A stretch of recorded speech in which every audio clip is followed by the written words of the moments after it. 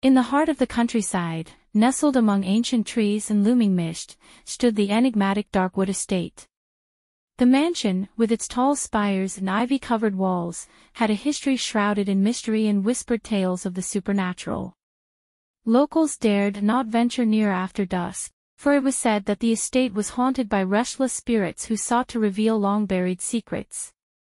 The story began many generations ago, when the estate was first built by the eccentric recluse, Lord Archibald Darkwood.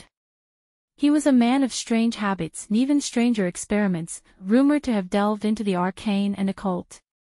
One fateful night, an experiment went horribly awry, resulting in a catastrophic fire that consumed a portion of the mansion and claimed Lord Darkwood's life. Since that night, eerie occurrences plagued Darkwood Estate. Doors creaked open on their own, disembodied whispers echoed in empty hallways, and faint apparitions were seen drifting through the mist. The locals believed that the spirits of Lord Darkwood and his ill-fated servants still roamed the estate, unable to find rest. The tale drew the attention of Emily Morgan, an intrepid young journalist with a fascination for the supernatural. Hearing whispers of Darkwood Estate, she saw an opportunity to write an article that would captivate readers far and wide. Armed with her camera, recorder, and a heart full of curiosity, Emily arrived at the estate one gloomy afternoon. As Emily explored the mansion, she felt a shiver run down her spine.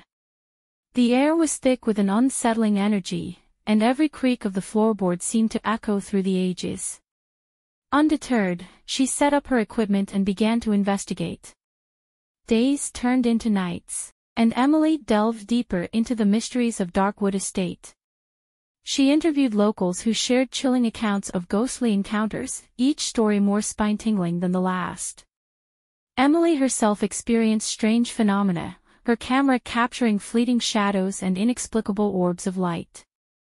One evening, as the moon cast an eerie glow over the mansion, Emily ventured into the charred remains of the wing that had burned down long ago. She could almost hear the crackling of flames and the anguished cries that had once filled the air. Deep within the ruins, she discovered a hidden chamber, untouched by time. Inside the chamber, Emily found journals and manuscripts penned by Lord Archibald Darkwood himself. These writings revealed a tormented soul obsessed with unlocking the secrets of the afterlife. He had conducted forbidden rituals in the hope of gaining immortality, inadvertently binding his spirit to the estate. As Emily pored over the journals, a presence began to manifest around her.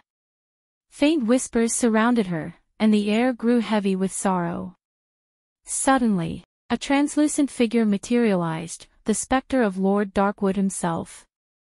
His hollow eyes met Emily's, and she felt a mixture of fear and empathy for the trapped spirit. In a voice that echoed with centuries of longing, Lord Darkwood recounted his tale of obsession and regret. He confessed to unleashing forces he could not control, resulting in his eternal entrapment within the mansion's walls.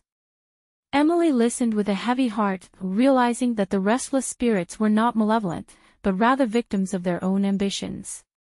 With newfound determination, Emily devised a plan to free Lord Darkwood and the other trapped souls.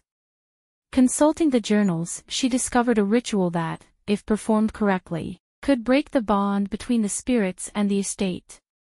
With the help of a local historian well-versed in ancient rituals, Emily set about the intricate process. On a moonlit night, as mist clung to the trees and the wind whispered ancient secrets, Emily and the historian conducted the ritual. The air crackled with energy, and the mansion seemed to tremble as the barriers between the worlds weakened. A blinding light enveloped the estate, and Emily felt the weight of centuries lifting. As the light faded, Emily looked around, her heart racing. The mansion stood still, and the air was calm. The spirits of Darkwood Estate had vanished, leaving behind an overwhelming sense of peace. Emily knew that their souls had finally found release, their tortured existence coming to an end. Word spread of Emily's courageous endeavor, and Darkwood Estate lost its ominous reputation. The mansion, once a place of dread, became a symbol of redemption and closure. Emily's article captured not only the haunted history but also the tale of liberation. reminding all who read it that even in the darkest of places, there is always a glimmer of hope.